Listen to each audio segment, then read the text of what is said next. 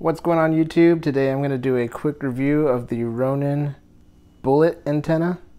Inside you're going to get two adapters. You'll just want to test it out on the thread. You can see the red thread locker on the end there that keeps it from coming off. So once you set it, don't plan on taking it off. This is my clunky stock antenna. Save this if you intend on selling your vehicle eventually.